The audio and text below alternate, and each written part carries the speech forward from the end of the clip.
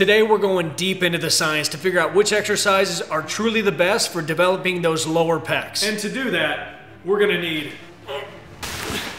a cadaver. Just kidding, this is just my dumb wife. You're a real piece of shit. Here's the goal of this video. We're gonna go over what's already considered to be the best exercises for your lower chest, but we're also gonna use this EMG device to test to see if we can make those exercises even better by changing everything from the width of the grip to the angle of the bench to even the path of the exercise itself. Here's what we currently know in regards to peer-reviewed research that's centered around those lower chest fibers. If you look at a diagram that depicts the pectoralis major, you're gonna see it's segmented into two separate parts. The clavicular head, which obviously comes off your clavicle, and the sternal head, which comes off your sternum, but also at the very bottom, off your abdominals. More technically, your abdominal sheath. But in a 2009 case study where they cut up a bunch of dead people, they found that the sternal head was actually often segmented into 6, sometimes even 7 individual parts. And that study was backed up by another one that found that the motor units of those individual segments could be independently controlled by your central nervous system. So, what does that mean to you? Well, more than anything, it means you have to be really purposeful with the angle or path that you can track down on. I'm telling you, you can aim. I can prove it. If I stack 2 EMG sensors, one at the lowest part of my outer pec and the other one just right on top of it, you're gonna see when I do a cable press down that's directly in line with my body, almost mimics a barbell dip, that I get the most excitement out of those motor neurons that are responsible for the lowest fibers in my chest. But the moment I pull my hand slightly away from me, it completely changes. And this isn't an extreme difference. I'm still on a downward angle. I'm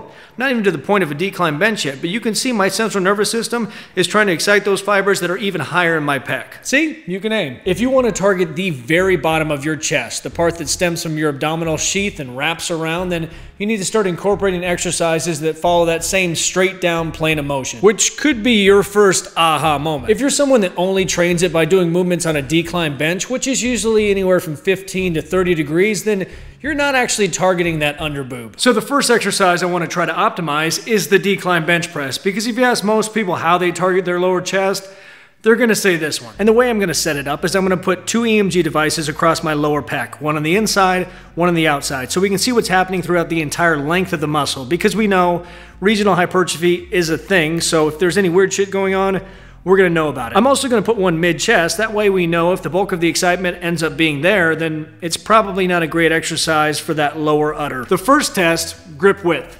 Nice and close, a little wider than shoulder width, and then extremely wide. We have a winner. The close grip one was kind of what you'd expect. It got the most activation out of the inner part of your lower chest, but not great anywhere else. The extremely wide grip did get activation out of the outer part of your chest, but there was really no clear difference between the mid-pec and that lower part of your inner chest, so that one kind of sucks too. The slightly wider than shoulder width grip was the winner. It got the most activation out of the lower pec on the outside, then the inside, and the very least overall out of anyone I tested of that mid-pec.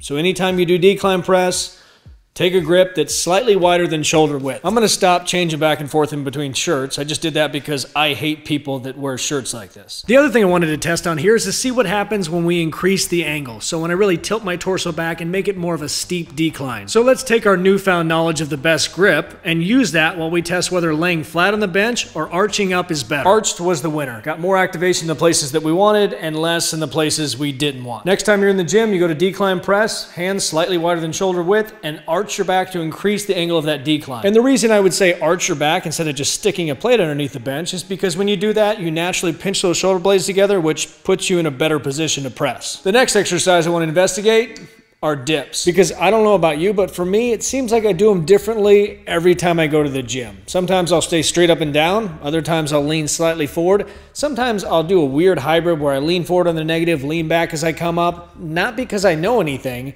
it's just because it feels right. And I also want to test to see if there's a difference between a standard dip, one that's extremely wide, and a barbell dip. Really hope these don't win. I look the stupidest doing these. And it also makes me think of that Batman movie where Robin's entire dumb family died doing the trapeze. What kind of family activity is that? That ruined me as a kid. The straight up and down version of dips, they're awful. Don't do them.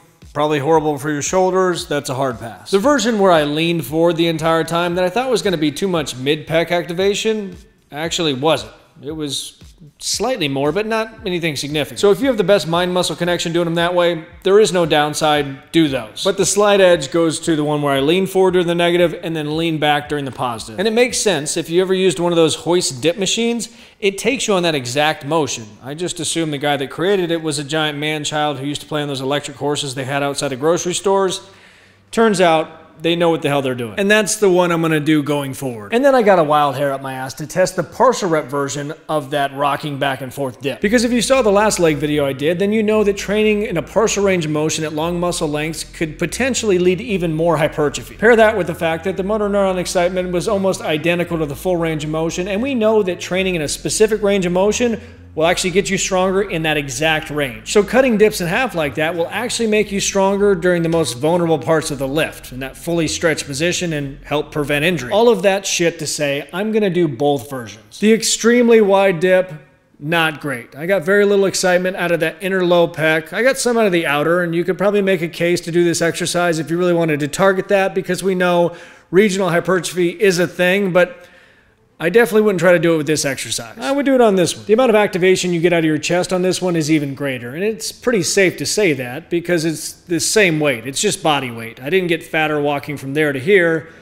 The barbell dips are a better exercise. Yes, I tested. Slightly wider than shoulder width is the best. To summarize dips, the best ones, rock back and forth, or just lean forward the entire time, but make sure either one you choose, do a partial range of motion because it's gonna keep you safer in the long run. Extremely wide dips suck, and barbell dips with your hands slightly wider than shoulder width are a solid option, but just know that you're probably biasing towards the outer low pecs, so if your inner low pec still looks like dilapidated balls, that's probably why. I probably should explain why I love this thing so much, because before this, exercise selection was really based upon feel, or I'd read a case study that somebody else did with the same piece of equipment, but they usually had a different goal in mind. They were testing for strength or power.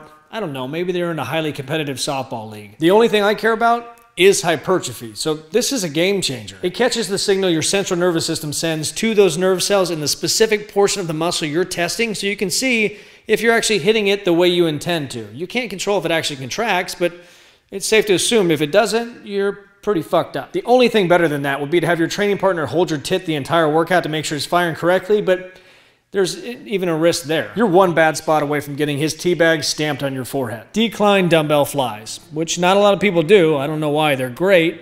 If you do them, make sure you supinate on the way up. It's better in every way. It's like the difference between Fruit Loops and Apple Jacks. And if you don't know which one's better, you're an idiot. And the exercise you've probably been waiting for the most, cable flies. And I tested every single variation you could think of. Don't believe me? This is the remnants of all the testing. It's a long and boring process. It takes a lot of stimulants to get through. This is more of the testing. And that's a jug of piss. So believe me, if you want to target your lower chest, then set the cables up nice and high and follow the actual line of your pec. That's the angle you want to contract down on. You know what is interesting though, is in the process of testing all these weird angles on the cables, at one point I pulled the handle towards me, and you can even see the weird look on my face because I was shocked at how lit up my lower chest got. Your pec is responsible for a lot of shit. Adduction, internal rotation, extension, and even flexion, which will make your brain hurt if you think about it. But once I saw that, I immediately thought of those classic Arnold pullovers that he used to do, which I stopped doing years ago because some guy convinced me that they didn't actually work your chest. So I set up a decline bench, tested it, and not bad. Fuck, I gotta piss again. My jug is full. Programs are linked below, only $20, so go unfuck yourself for Christmas.